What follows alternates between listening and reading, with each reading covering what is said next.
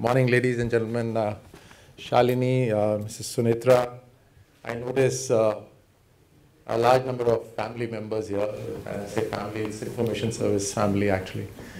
A large number of you. I think it's always special to do things in front of the family and have the backing of such members. So thank you all for coming. And just yesterday, in fact, I was going through some of the analysis of what's happening in UP, and they mentioned that only 6% of social media users, especially Twitter, are women. And now we have two women who are leading in writing, putting this book together and compilation of everything that's associated with social media. So special congratulations to you to take the lead. To take the lead and be the torchbearers. Wonderful. You know, times have changed so fast in social media. I mean, just a couple of years, I remember that somebody told me you need to open an account. And I had no clue about what Twitter is or what Facebook is. So somebody else opened my account. And for a number of days, I had to actually go back to that person to ask, what's my email ID, what's my ID to open it? And so that was the beginning. And now, in the last decade, the social media has taken over so much that actually it's quite true to say that the next biggest screen is going to be our mobile phones. Everybody is glued onto it, be it information, entertainment, or just interaction with each other, with WhatsApp, with Instagram, and the Facebooks and the Twitter, including the way that we've been consuming information. I think the very fact that you can put your photos, you can put your documents, and you can connect with each other in a far, far superior and an immediate manner. I think that's what makes it so relevant.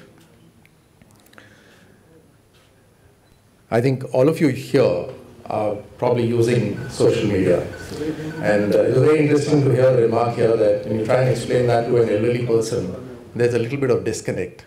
A lot of some of my senior ministers often tell me, what are you looking at your phone like a teenager? And I might not be actually looking at some serious information, but I always look up, put my head up and say, I'm Information Service Minister. So that gives me a leverage to do anything personal as well. To look into my phone and say I'm the Information Broadcasting Minister. I have the liberty of looking at my phone all the time.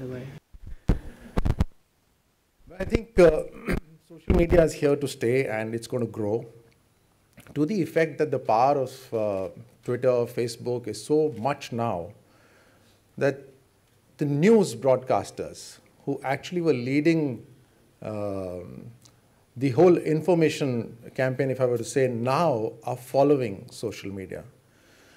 The truth which is there in social media is so strong, or the factual information which is there in social media is so strong, that perforce the print and the television channels have to follow it.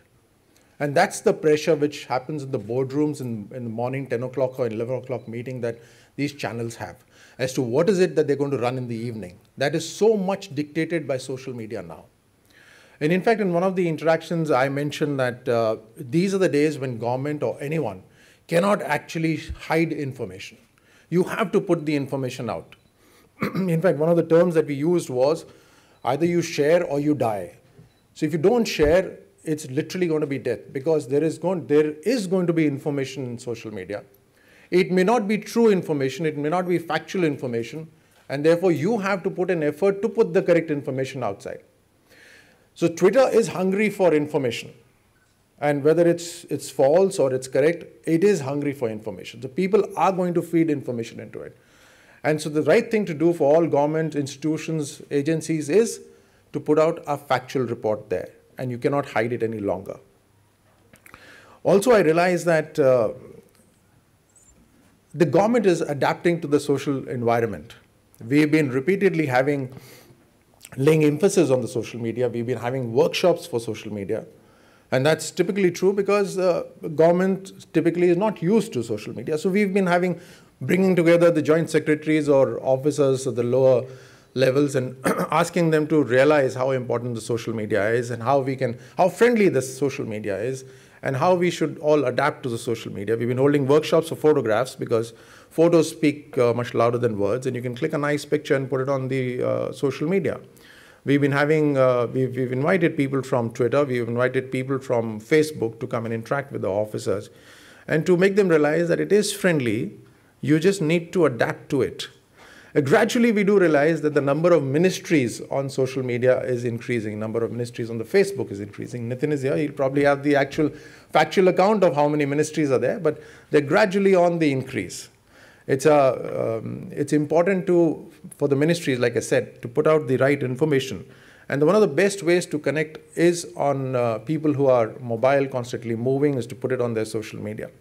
A large number of people now are reading news on the move. So the newspapers, especially the English newspapers, are having a tough time actually.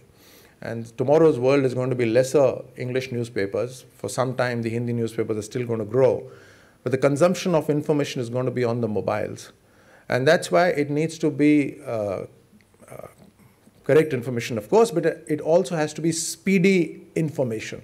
Now, that particular aspect is a little, it's a territory which is not so common or unknown, especially to the government, because government is not in a habit of putting out speedy information. So that's the area that government needs to work on.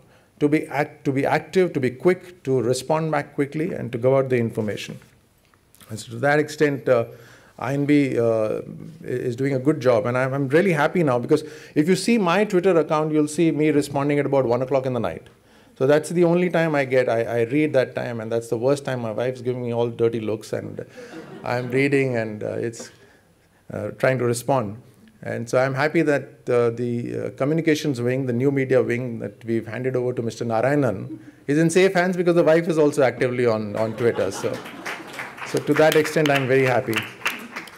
But I'm glad that you're having this, you've certainly having this book release, but I'm also glad that you're having a panel discussion after that. We have Mr. Madhavan, who's very active, and one of the interesting things with Twitter especially is that you have very limited words to use, very limited number of characters to use.